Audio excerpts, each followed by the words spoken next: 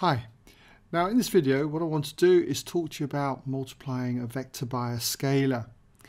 So suppose I had this vector here, say A, and I took this vector again. Now if I multiplied it by 2, doubled it, then it's going to look like this. It's a vector that is twice as long then as the vector A, going in the same direction. So I could replace this vector by a vector called 2a.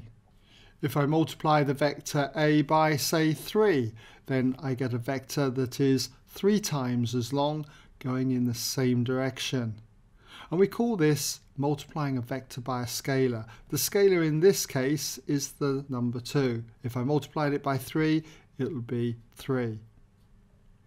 So let's suppose that if the vector a had a column vector of the form 4, 6, 4 across, 6 up, it's not drawn to scale, but this would be the same as, say, 4i plus 6j if we were working with the unit-based vectors I and j.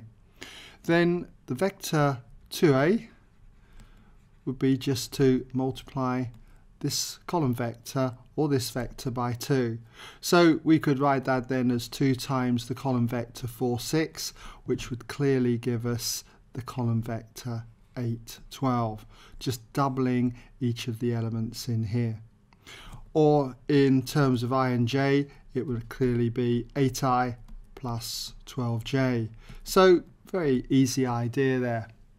Now I've got another example you might like to try, and that is that let's imagine that we've got, say, 2b, a vector b, and if we doubled it, it equals 3 times the vector a. Then the question is, can you come up with what the vector b was? So I'll just give you a moment to pause the video. You might want to try that. Okay, so how did you get on? All we've got to do is just rearrange this to make b the subject, and that is to divide by 2. So therefore we get b equals 3 over 2 multiplied by the vector a. 1.5 times a then. So we've got 3 over 2 multiplied by, and we'll take it in column vector form. We know the vector a is 4, 6. So just doing 1.5 times that gives us the column vector 6, 9. Or you might want it in terms of the unit-based vectors I and j, so that'd be 6i plus 9j. Okay, so a simple idea then, how we multiply a vector by a scalar.